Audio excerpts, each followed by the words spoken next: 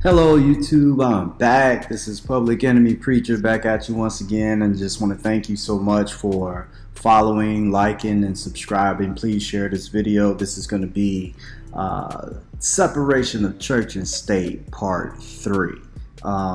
Let's just get right into it. So I left off and we were talking about what was going on with this one major company and how they were using herbicides, and the herbicides that they were using can actually have an effect on your endocrine system and could affect humans in such a way as to have them display homosexual behavior. These chemicals exist. We talked about the proof of such on last video.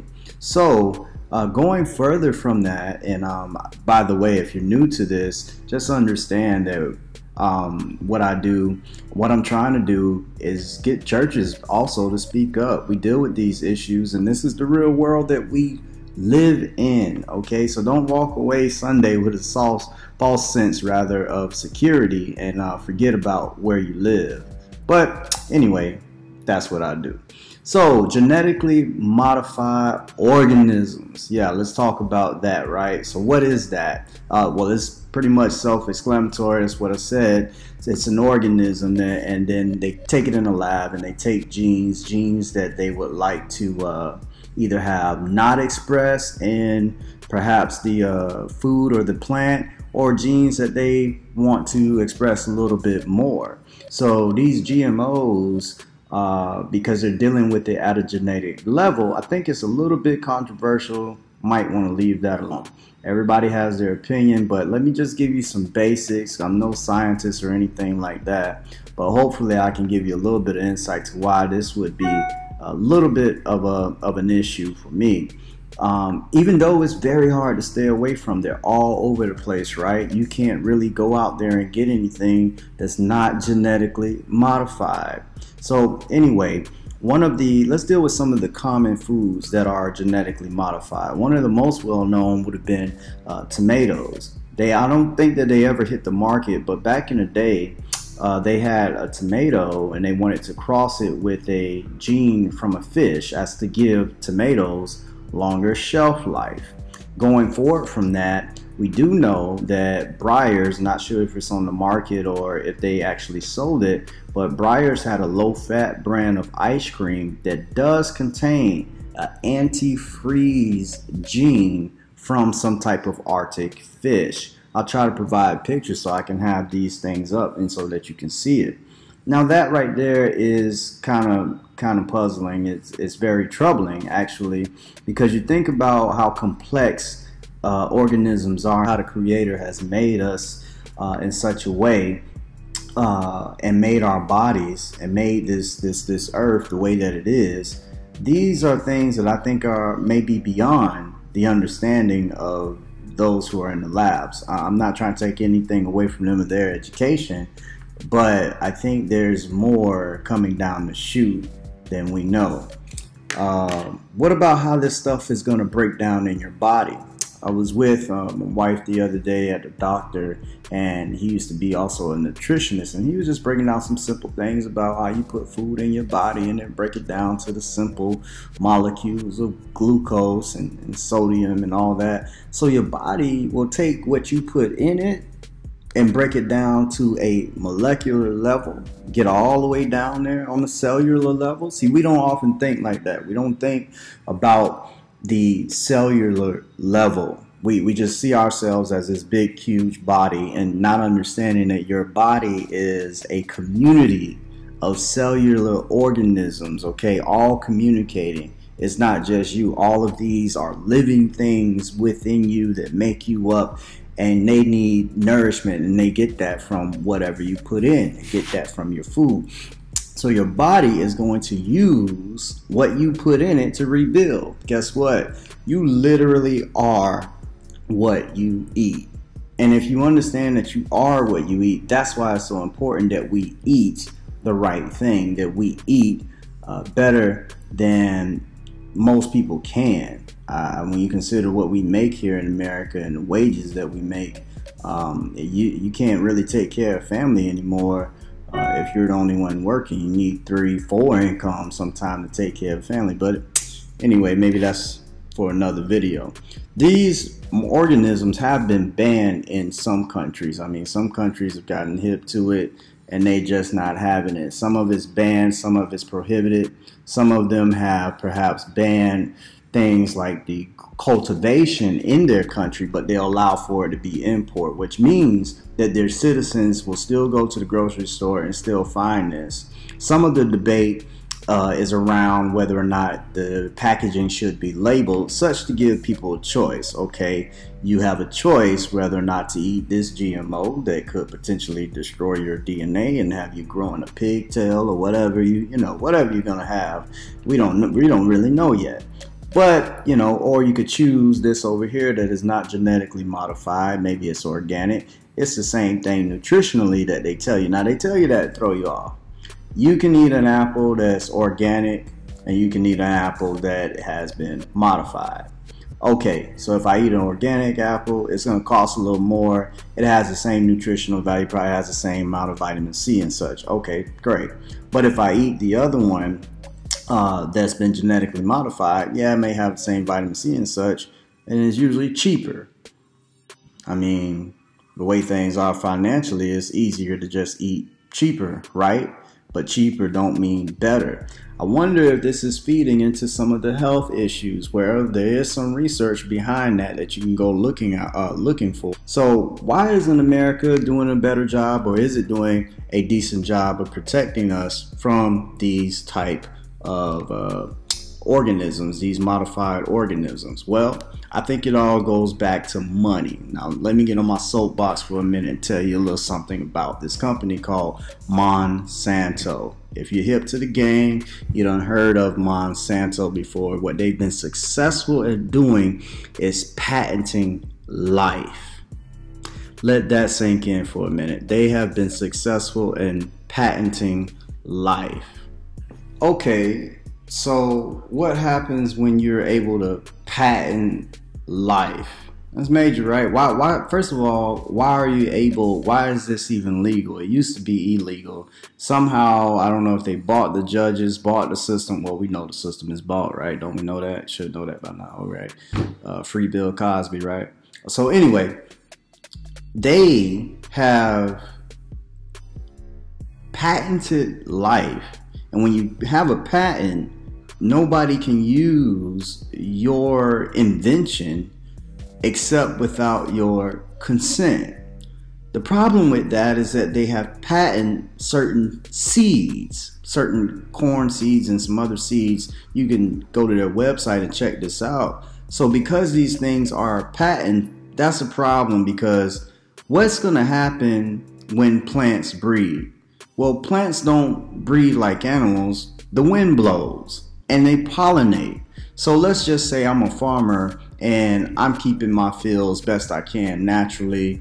Everything's organic, everything's good. I don't have any Monsanto patented seed in my field, right? But let's say, corner down the road here or however far away, he wants to use some of that. Maybe he had a bad crop and he wants to use their seed as it may be resistant or to certain insects so he can have a higher yield.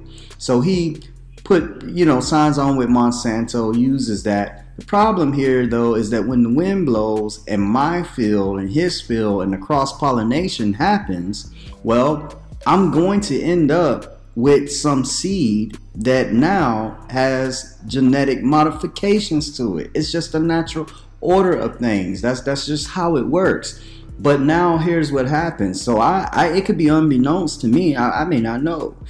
But they come by and they have these inspections and speculations because see, they already know cross-pollination happens and they want to test your field to see if you have any of their patented seed, right? Well, they already know what they're going to find. They already know they're going to find it, and once they find it, now fees and all kind of things can be put on you. They can take you to court because they're going to say, hey, you were using our seed without our permission. Yeah, that's where you live, right? The wind blows and you can go to jail for it. Plants cross-pollinating and you can go to jail for it being a farmer. We don't see that here in the city because our farmers out there, in the Great Plains of America, this is what they are dealing with, okay? We don't deal with it. We just go to the store and purchase this stuff.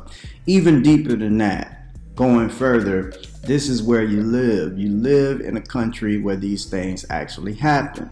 So, going further, not just genetically modified organisms in your food. What about those of you who might need a transplant one day? Organ transplant. Maybe you need a kidney. Maybe it's cosmetic. Maybe you got your ear cut off and now you want a new one, right? Whatever it might be, yeah, they got that for you too. What happens with that?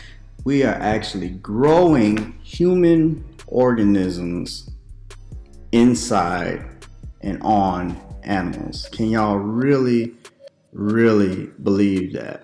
If you don't believe me, CBS News, let me read something to you. Scientists take first steps to grow human organs in pigs. This is January 26, 2017. January 26, 2017. Read some of this. New York says scientists have grown human cells inside pig embryos, a very early step toward the goal of growing livers and other human organs in animals to transplant into people.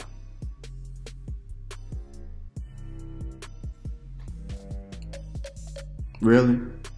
So I was talking with my wife. I asked her, I said, you know, because those of you that know me know she has some kidney issues. Would you accept a kidney that came out of a pig?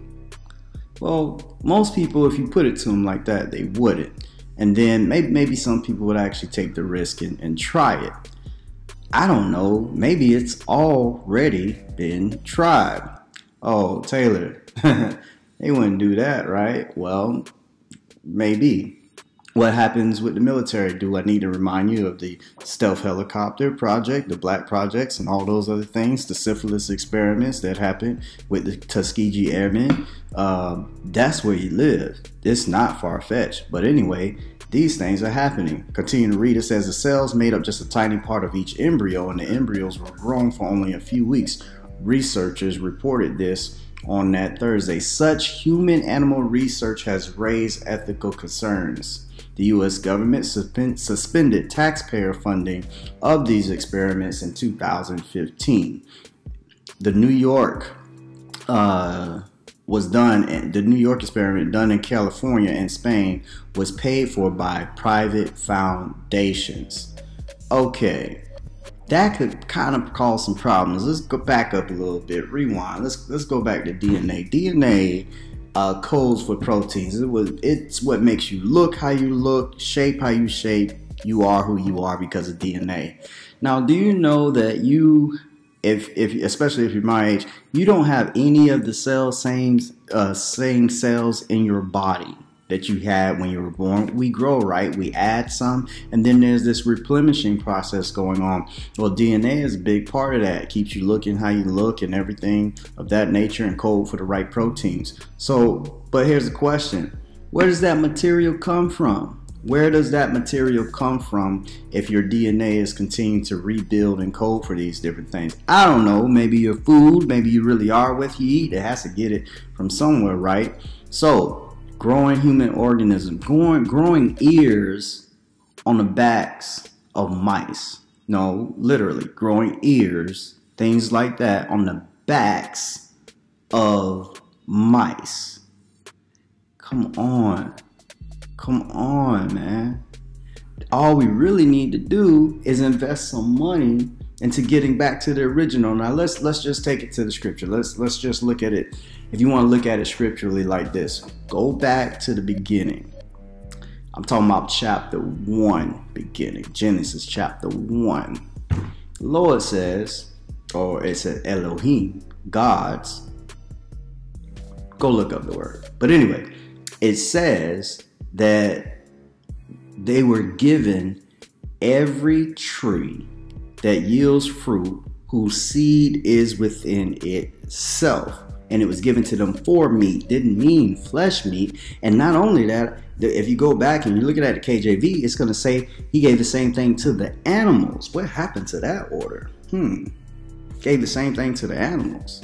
But anyway, my point for us is that I wonder what would happen if we had the originals, if we had pure seed, not Monsanto genetically modified patented seed, if we had the real stuff and allowed that to go throughout our body and saturate our body and allowed our DNA to rebuild on what the Creator meant for it to be rebuilt on. I don't know, maybe we'd live longer, maybe we'd be healthier. I believe so. But in this world, this is the world we live in. We live in an illusion. We live in sort of a matrix, and unfortunately, religion is a big part of that. It has you thinking that everything sometimes is okay. It's not okay. This is where you are. I believe that we ought to fight against what is evil, okay? Go ahead and expose that, and this is just one way I do it. You may not do it the way that I do it. This is the way that I do it. That's why I'm the public enemy preacher. But anyway, I want to invite you to keep on looking out. I'm going to try to give even more detailed information. We'll pick up where we left off. Public enemy preacher, please like and subscribe. Be careful. You are what you eat.